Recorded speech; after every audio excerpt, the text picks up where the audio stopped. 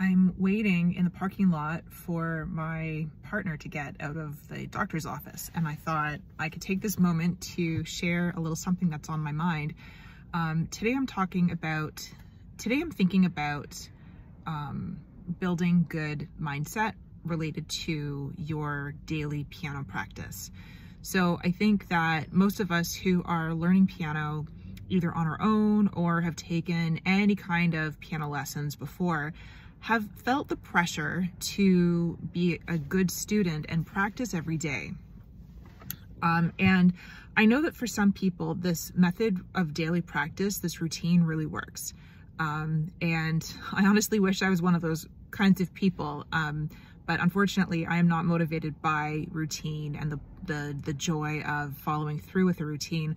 I've had to find my own ways to motivate myself to practice and to get better at things. And so I thought I would create a video kind of sharing my experience in this a little bit, and in the hopes that this helps some of my viewers here. So let's get started. I think the first thing that I needed to get kind of I needed to really believe in a deep way was the idea that I was allowed to direct my own practice. There is a huge amount of pressure in the educational world to submit to authority, basically. And this means like looking to other people, looking to people who are considered to be more experienced than you, more knowledgeable than you, in order to help you develop the habits that you need to be successful in piano. Now, I certainly believe that there is value from learning from people who have more experience and understanding than we do. I wouldn't be a very good teacher if I didn't think that I had anything to share with others who are earlier on in their piano journey than I am, right?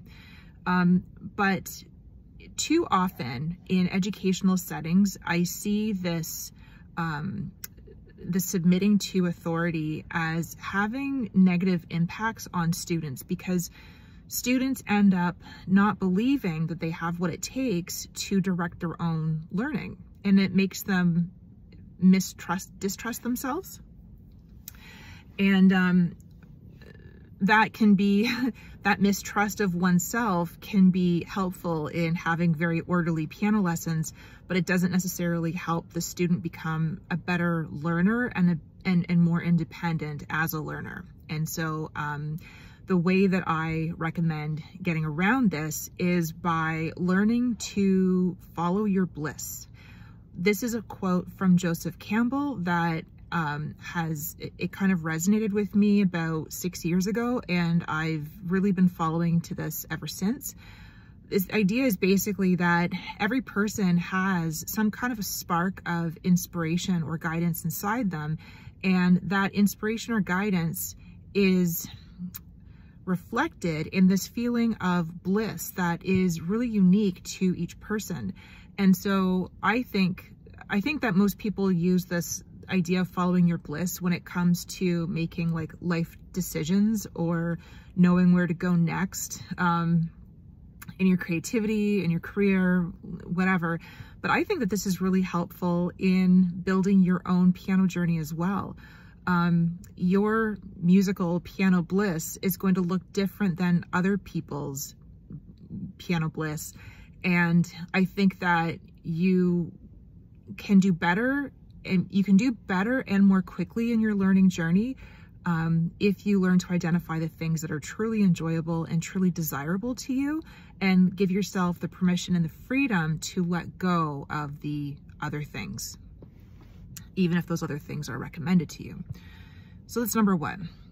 Number two is this idea that once you have figured out your bliss, once you've figured out what it is that you want to do, you are going to need to have some consistency in practicing that and striving towards that goal in order for you to see improvements. But a lot of people can get really hung up on what their consistent practice looks like, and can get very discouraged when they don't get the kinds of results from their daily practice that they want or expect. And so my second point of advice I take the words, the wording, the phrasing from a friend of mine who does business coaching. His name is George Kao. And the way that he put it was to be consistent in showing up and lenient about the results. That has been so helpful to me in so many areas of life, but really it's helpful in piano too, because basically what this is saying is that if you make a consistent commitment to show up at your piano to work out some aspect of what you're trying to learn, what you're trying to achieve, how you're trying to follow your bliss when it comes to piano, you are going to see results. They might not always look exactly like what you want, but you're going to feel incredibly good by following your bliss every day, by giving yourself an opportunity to explore your piano bliss every day. You're going to get better. You're going to start making connections across days. You know, for example, like 1 hour of practice once a week is not going to give you the same learning that 10 minutes of practice 6 days a week would give you.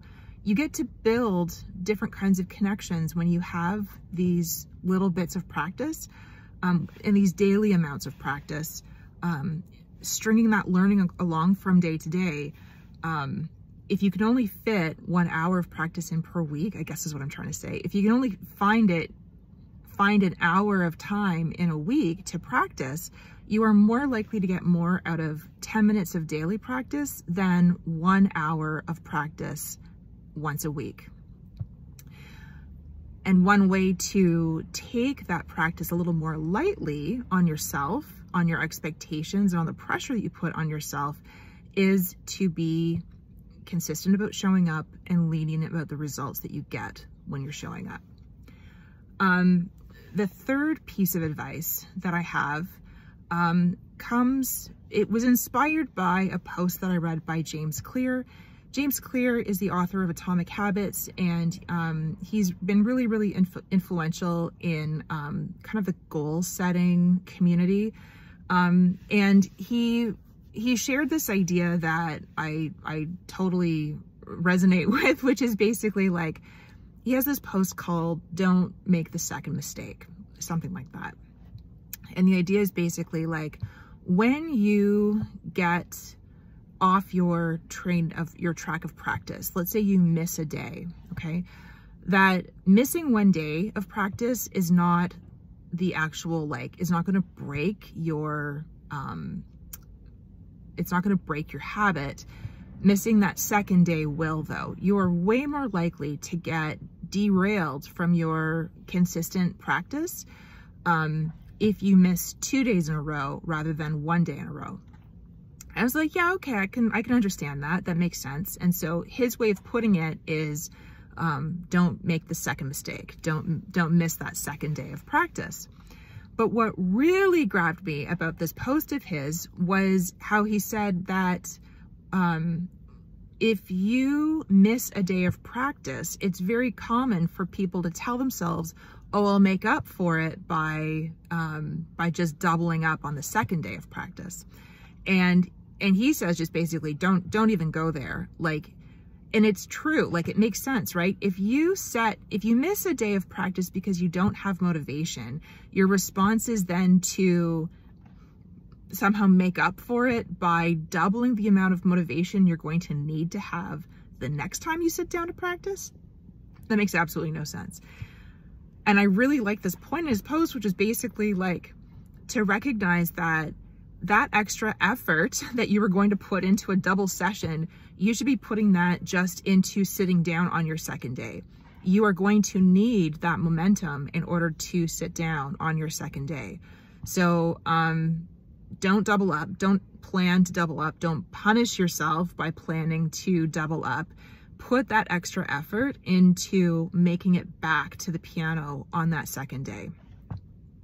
And I gotta say, after 35 odd years of playing piano, I can definitely attest to that. It is harder to get back after you haven't been at your piano for a while.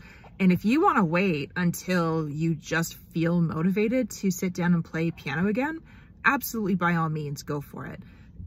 Daily piano practice is not for everyone, but you are going to be, your opportunities that are afforded to you in piano are going to directly correlate with how much time you spend at the piano. So that is just a decision you're going to have to make.